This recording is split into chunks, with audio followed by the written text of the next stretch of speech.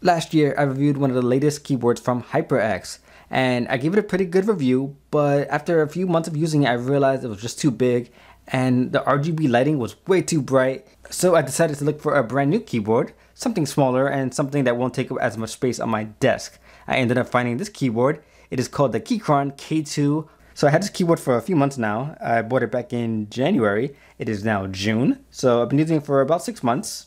So just a quick note, I bought this keyboard on my own. It was not given to me to review. I wanted a keyboard that was smaller, but I didn't want one that looked like a toy. And a lot of the smaller keyboards out there, they look like toys. They look like they're made of plastic. And they look like if I drop it one time, it will break in half. And when I was browsing around on Amazon, I saw that this one had a metal frame, and that immediately caught my attention. And when I finally got the keyboard in my hands, I can feel that it has the right weight that I was looking for. It's not too heavy, it's not too light. Overall, I'm pretty happy with how solid this keyboard is. And another feature I was looking for is Bluetooth. I just wanted to have that option to go wireless if I choose to, and this one has it. There's a switch on the left hand side, so you can switch between Bluetooth mode and wired mode. And since we're taking a look at the left hand side, you can see that there is a USB-C port that is for charging. The keyboard has a built-in battery that should last for up to 7 days, but in my testing, it lasted about 4 or 5 days before I needed to charge it again. The other switch on the left hand side is a switch between Mac and Windows. If you're using an Android device, you can just leave it on Windows and it will work. And you can connect up to 3 devices with Bluetooth. The F5 and F6 keys, those are used to change the brightness of 7, 8, and 9. Those are your playback keys. And F10, 11, and 12, those are your volume keys.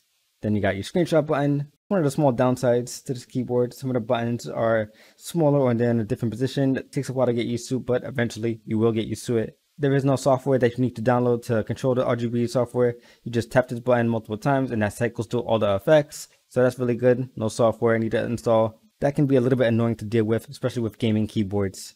The model that I have uses the red switches, which is lightweight, it's very responsive, it's great for typing and has a nice feel to it. It's not too clicky, it's not too loud. I think it's the right balance for me. If you prefer to have that clickiness to it, that sound and that clicky feel, then I would recommend going with the blue switches.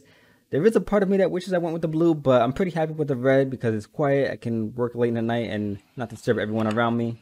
Alright, that about does it for my review on the K2 wireless mechanical keyboard. I don't think that there's anything that I would change with this keyboard. I think I would leave it as is. Like I mentioned, I paid for this keyboard. This is not a sponsored video. If you told me all the features that I want in a keyboard, this is it. USB Type-C, Bluetooth, mechanical, small, but has a nice weight to it. There is one downside to this keyboard, and that is the price. I paid about $100 for this keyboard, so that price is a little bit at a premium. There are other mechanical keyboards that are this size and have some of the same features, but they don't look good and they don't feel great. It might sound weird to pay more for how a keyboard feels, but again, this is your productivity, this is your gaming experience. You don't want to have something that feels cheap. So I think it's worth it. If you're interested in this keyboard, it is available now on Amazon and you can find a link in the description below.